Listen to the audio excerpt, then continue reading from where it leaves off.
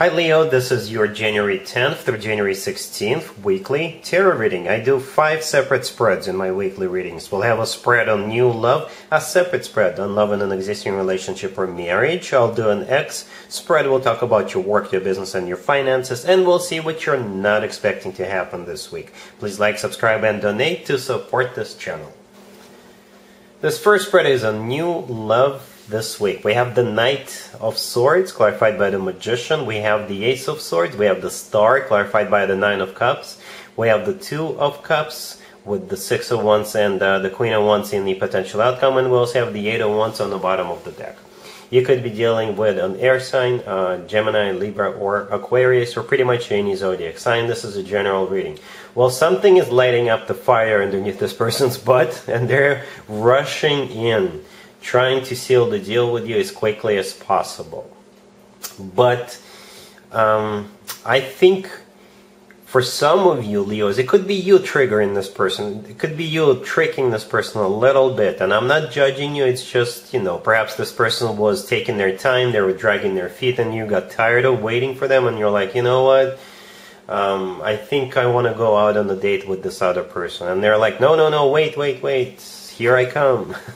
It could be something like that. But again, there's absolutely nothing wrong with that. For others of you, if you're not doing that, if you are not triggering this person, then this person will pretty much trigger themselves, because we do have a lot of fast-moving energies, right? The Eight of Wands on the bottom of the deck all the way to your right is one of the fastest cards in the deck. It's a card of communication. It's a card of travel. If this person is at a distance for you, they'll be coming over. They'll be paying you a visit. But the Eight of Wands is also a Cupid's arrows card, so perhaps this person is just falling for you really hard, and that's why they're coming in so quickly. But the Eight of Wands, like I said, is one of the fastest cards in the deck, pretty much. The first card that came out is the Knight of Swords, and the Knight of Swords is the fastest knight out of all 4 knights.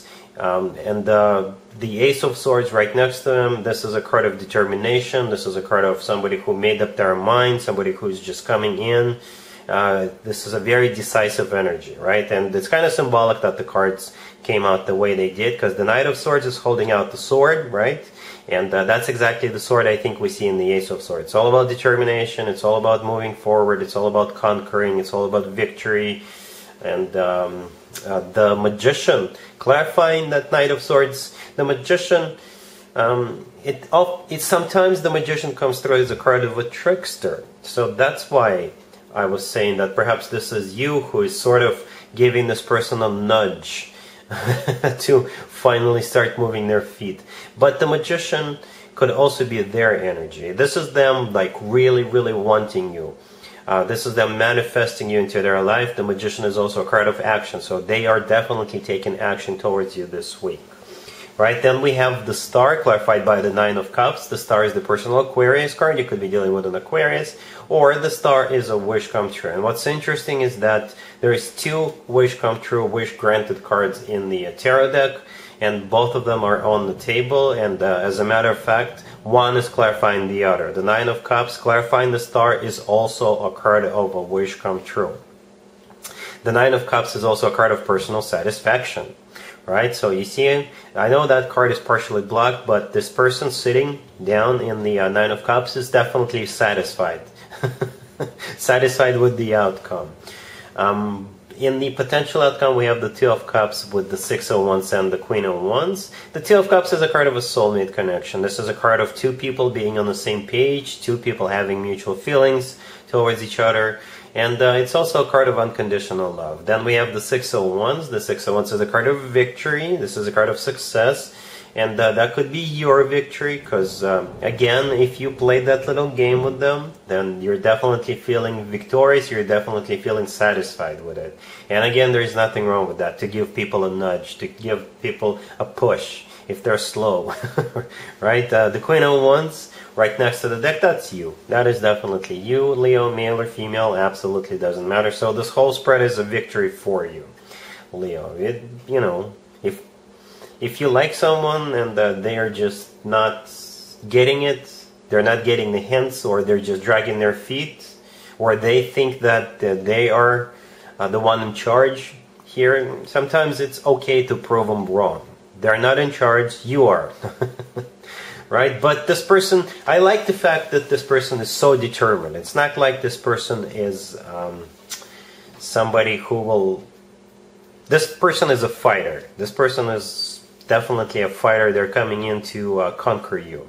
Right? But it's like you're playing this little game with them either way. It's like you want this person, you like this person yourself, but you're gonna make sure that they chase you, they chase after you, right? And that's the game. That's the name of the game. But it's all good. It's all good.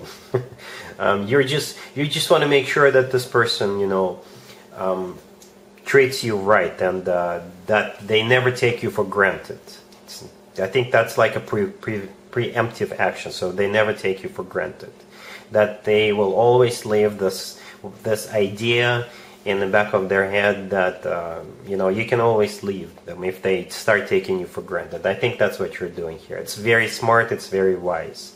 They should be treating you accordingly, the way you deserve, because you're a Leo. You're a lioness, right?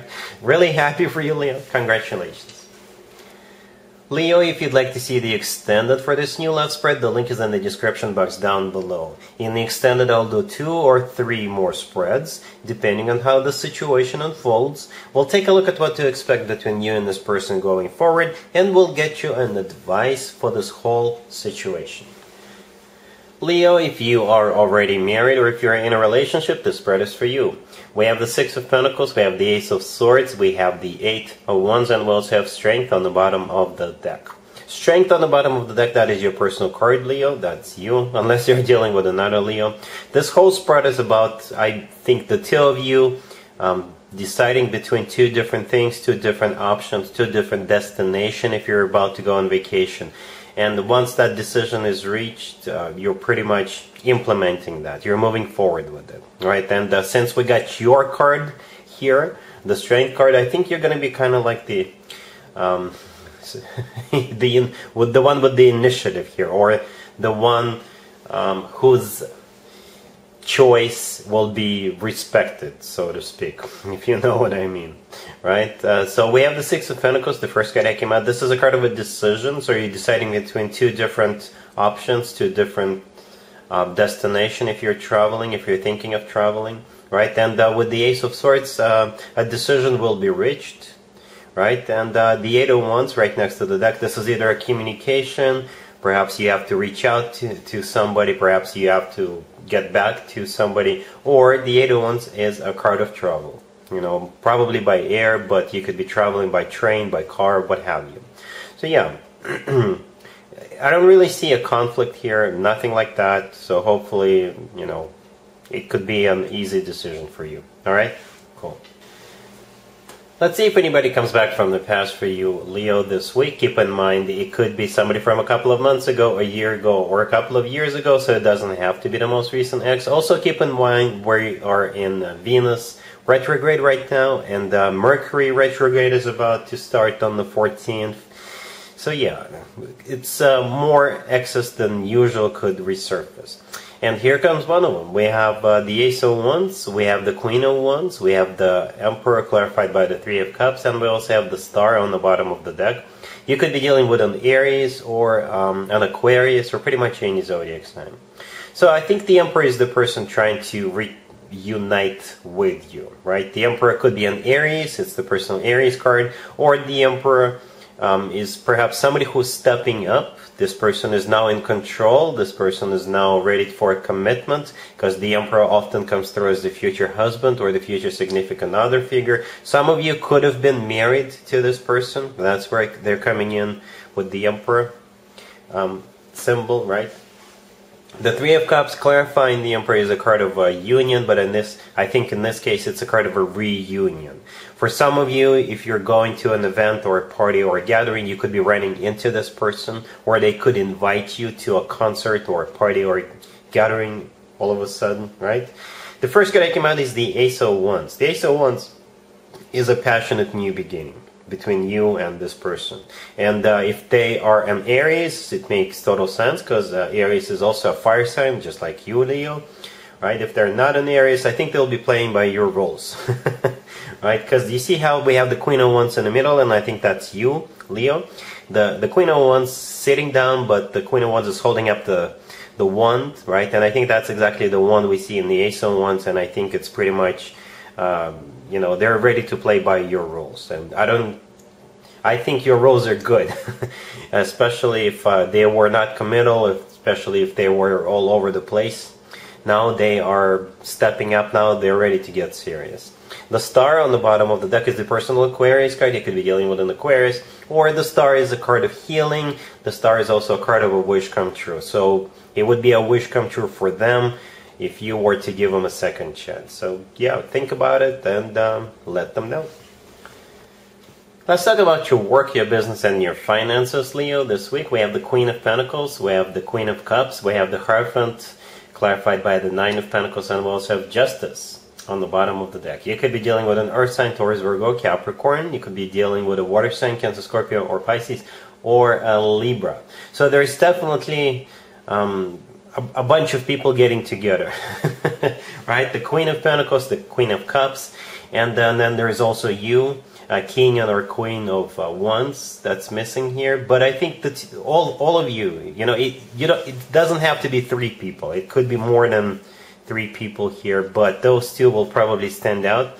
You could be starting a business together, right? Because we have the Hierophant right next to the 2 queens, and we also have Justice, and the Hierophant is clarified by the Nine of Pentacles. The Hierophant could be something formal, something official. The Nine of Pentacles clarifying the Hierophant, it's all about making money, right? The Nine of Pentacles is one of the best cards to have when it comes to work, business, and finances. And Justice on the bottom of the deck, perhaps it's just something legal, right? So if you're starting a business together, you'll have to submit paperwork.